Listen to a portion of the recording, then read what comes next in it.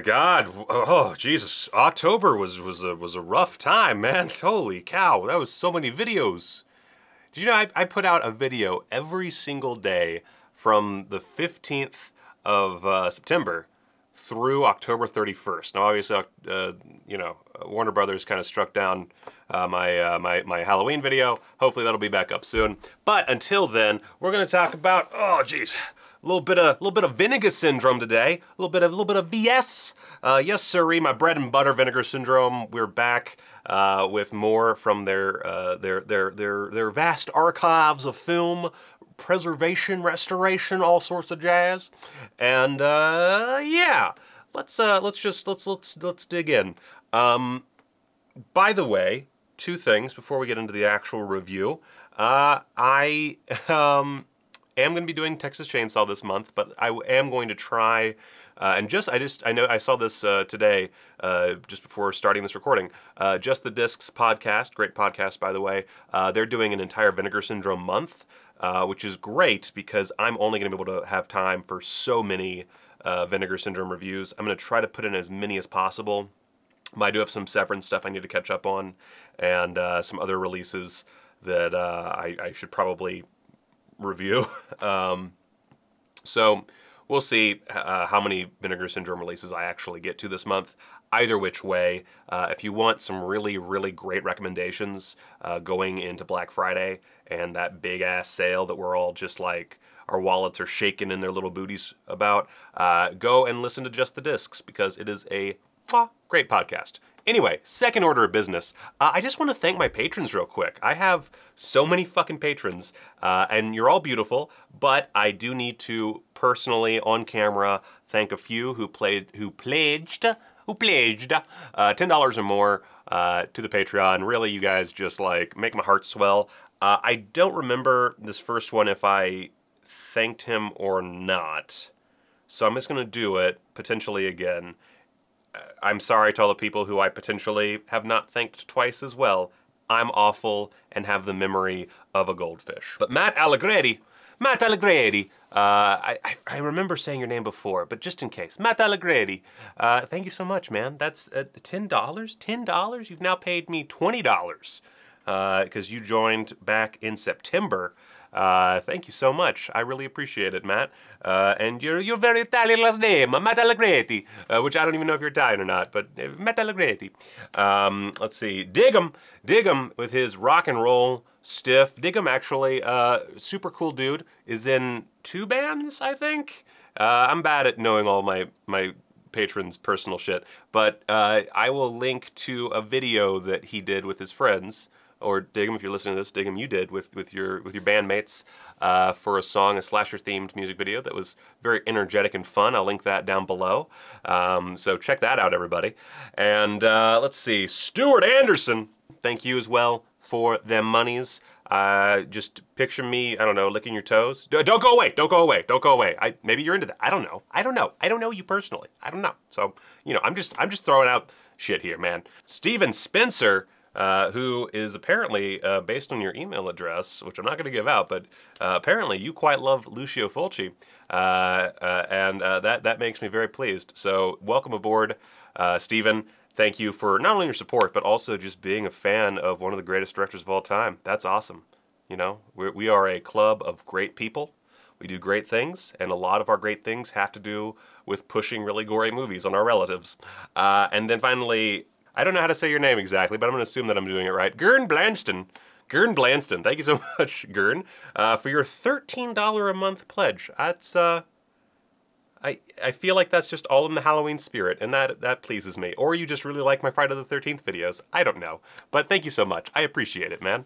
Now, everybody who's donating $3 or more, thank you as well. I so much appreciate it. Really love it so much. Now, I'm spending so much time on this. Everybody who doesn't give a shit about Patreon is probably pissed off. So, yeah, let's talk about Spellcaster. So Spellcaster, directed by Raphael Zelinsky? Is that how you say his name? I'm really bad at stuff. It's really early. My son woke up at 4:30. And I don't remember names like a little baby boy. Okay, I was right. Raphael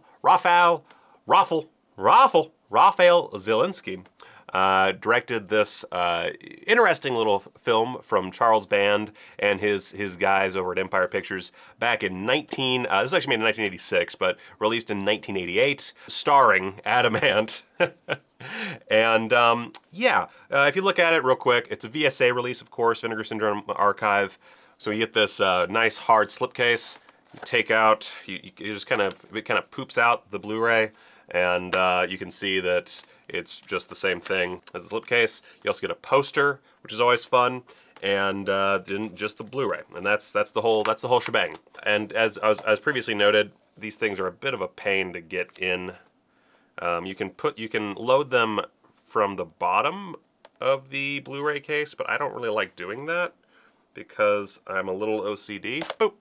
But you know, it just takes a little bit of effort. But Spellcaster. So Spellcaster has an interesting history for me. I watched Spellcaster, I don't know, when I was like 14 or 15 years old. It was on Showtime or Cinemax, one of those, and it played a lot for some reason during that period on TV. And I think it was actually what got me into Adam Ant, which is so weird because he's barely in this movie. Adam Ant is in the movie for maybe, I don't know, let's be nice about it and say 10 minutes. I don't think he's even in it for 10 minutes, but let's say 10 minutes. He obviously was only there for like a day of shooting. And, you know, if you go in knowing that this film that is very much based on showing off Adam Ant's visage in its advertising does not actually contain very much Adam Ant, if you go in knowing that, it helps a lot. So, you know, I went in with that nostalgia factor and also already knowing that he's only in it for that little increment of time. And so you know, just to give you my quick and easy answer to the quality of this movie, I had a perfectly fine time with it. I would say that Spellcaster, if I was to rank it amidst my VSA titles, I would put it just probably at number 3, right below Savage Dawn and LA Wars. It's definitely a better made film than LA Wars, but I think that as far as entertainment value goes, it kind of belongs at number 3 there. Which, you know, if you know my history with VSA titles, I'm not a huge fan of most of them, but, you know, Spellcaster, definitely really good. We'll see what happens when Necromancer comes to my doorstep at some point. I don't know when I'm getting my package, I really want it. But Spellcaster is good. It's a perfectly good movie. Is it great, though? Not really. Basically, it's just a bunch of douchebags wandering around Charles Band's castle, trying to find $1 million and dying in mildly horrific ways.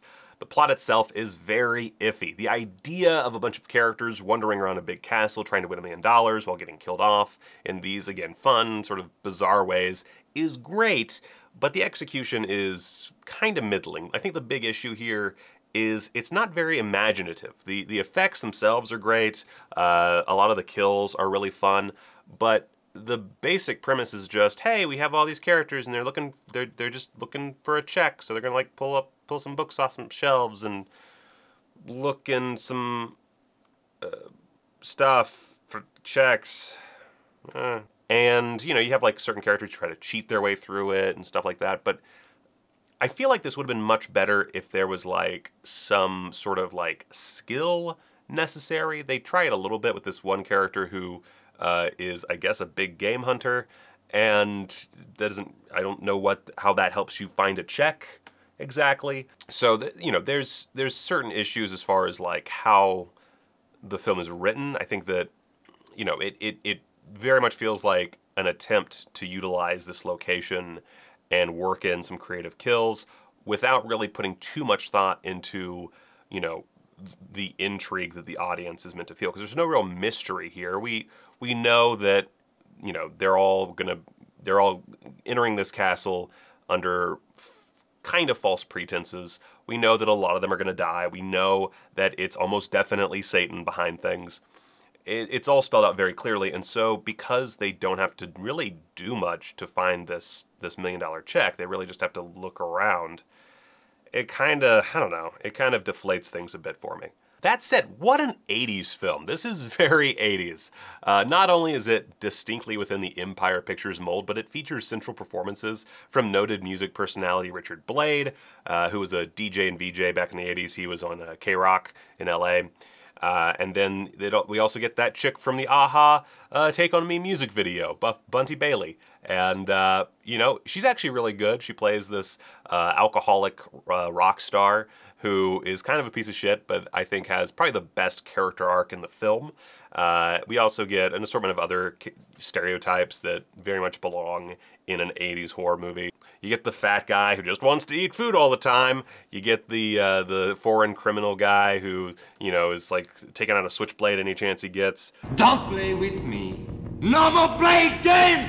I'm Tony Copy and I take what I want, okay? And then you have your main characters played by Gail O'Grady and Harold Pruitt, Jackie and Tom, who are fine. Gail O'Grady and Harold Pruitt to an extent are very charming personalities, but they're lost in the shuffle a little bit. I don't think that they're given a whole lot of time to shine until, you know, a lot of the other characters have been killed off. But a lot of the energy comes from Richard Blade and Bunty Bailey, if we're being honest here. And Richard Blade, surprisingly good actor for just like this. I mean, he's also playing what he was in real life, but still, surprisingly good actor. He's really fun. Him and Bunty Bailey really are the real stars here. How did Rock TV ever find this place? We got a good deal. Now, one criticism I did see for this movie is that there's not a lot of nudity. In fact, there's, as far as I remember, no nudity whatsoever. And while I don't need nudity in a film, it is strange how often nudity and sex scenes are teased without any follow-through. It's very odd. There's a lot of scenes that set up just fucking or nudity in some capacity. A lot of teasing and zero follow-through. And I don't really understand why that is. I mean, I can guess. I'm assuming they just couldn't get actors who, for the money they were being paid, would do nudity. That's what my assumption is. But either which way, it is an odd thing to tease so much nudity and not show it. And you know, the same can kind of be said of the gore. Blood and death are both certainly present, but while the creature effects are given quite a bit of professional treatment, the violence they perpetrate leaves something to be desired. Yeah, there's blood, but it's not really ever aggressive in its flow. There's really only a couple really bloody deaths, and then a lot of other ones are kind of, they're still creative, and they still utilize, for the most part, some pretty fun creature effects. But they certainly could have gone a little further. That being said, this is the 80s. You know, I'm sure Charles Band and company didn't want to deal with the MPAA at all. Just wanted to make a film that would get released, which the release of this film was not amazing, but you know, I can understand in making the film not wanting to go too far and just wanting to make something that is palatable for audiences looking to rent a video or watch on HBO or whatever. That said, John Buechler, who directed Friday the 13th Part 7, he does the second unit photography here for all the creature stuff, and he's great. He's so, like, his work is so great. Him, the folks at MMI, Michael Deek, William Butler, all these effects guys really put in some great work here. Like, if there's one standout thing about this film, it's the effects work is absolutely top-notch for this era and budget. It comes out swinging and works so well.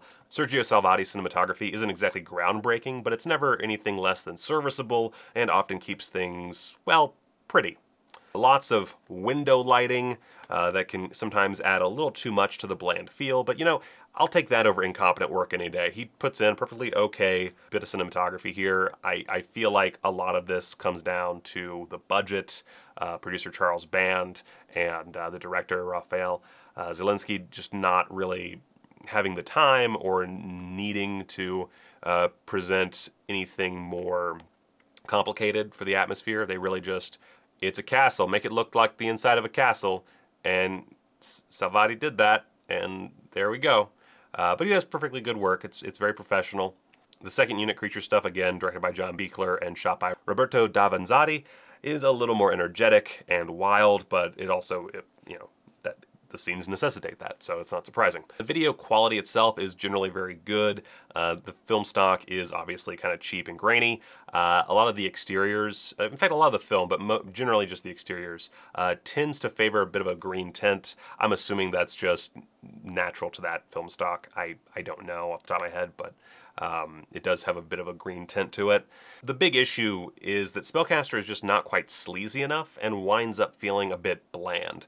There's still fun to be had with some very well played characters and some great effects work from John Buechler and his team, and it's a nice way to pass an hour and a half, but it's certainly no classic. That said, you know, if you are an Adamant completist, if you're somehow just like a huge Richard Blade fanboy, or if you just like that very 80s feel, you want something that's, you know, maybe not as nasty as a lot of other movies that you have in your collection, you want something that's, you know, I think you could show this to, you know, a kid and be fine. I mean, not too young, but, you know, maybe like, you know, if you have like a 12-year-old, I don't know. You're the parent, you decide. But it's a nice, inoffensive bit of entertainment that I mildly recommend. Which is more than I can say about Vice Academy. Shots fired. Spellcaster, as far as extras, we got a 13-minute interview with Richard Blade. That's a pretty good interview. He repeats a lot of stuff quite a bit, and I wouldn't say that he necessarily gives us the most information about the making of the film, but he's very charismatic, very charming, and he does paint a good picture of what filming was like. Beyond that, we also get an interview that is 19 minutes long with William Butler and Michael Deke. These guys are great. They're also extremely charismatic. As far as like personalities on display, we get a real nice roster on this release. And they talk about production and doing the makeup effects, working with John Buechler, working with the director, Raphael Zielinski, and, you know, kind of what all the actors were like. They really paint a picture. They give us a ton of information about the production. They're a little fuzzy on some details, but overall, great interview with those guys. So, and that's really about it. As far as the other extras, you know, we get... Oh, wow, the interview isn't even... So it does say on the back that there is an interview with the director, Raphael Zielinski, and that is not accurate. That is not one of the extras. In fact, the two interviews that are on the disc are not even mentioned on the back of the case. Now, there is a promotional still gallery, so that's fine, I guess. But that's the only extra listed here that's actually on the disc, which is a little frustrating. When, like, you know, I understand that these go out, like the time for these going out is very just quick and things change at the last minute, especially this year. This year's very tough for these distributors. So this is by no means me shitting on Vinegar Syndrome at all. Don't get that impression. But it is frustrating that you have on the back of the actual Blu-ray case, hey, yeah, we got an interview with the director, Raphael Zielinski. And then that's not on the disc, but there are two interviews that are on the disc that are not actually listed. That is super frustrating. Is that on, I'm assuming that's on both sides. Let's see here. Yep, it's on both sides. So that's a little annoying. Beyond that, oh, and I forgot to mention, it is restored in 2K from the 35mm inner positive, which is, you know, accounts for how good it looks. You know, it looks like a direct scan of the inner positive. I don't know how to, it's about as clean as it's gonna look. So yeah. That is Spellcaster. Some frustrating issues, but overall, pretty good movie. I feel like I probably gave it more negatives overall in this video than positives, but the main thing to remember is, you know, it is a well-shot film. Not amazing, but well-shot. There are some phenomenal creature effects. As far all the money very much went to the right places. You know, it has a actual castle as its setting. There is plenty of studio stuff as well, but a good chunk of this movie is shot in an actual Italian castle, which is super cool. And if you've watched any other Charles Band movies, you might recognize it. You know, the acting is pretty solid. I didn't really talk too much about the actors, but they're all really good. Like, it is a very well acted film. This is a professional production, and I can't say anything too negative about that. I do wish Adamant was in it more, since he is, of course, literally on the cover, no matter how you cut it, and looks nothing like that. I think that's taken from one of his music videos.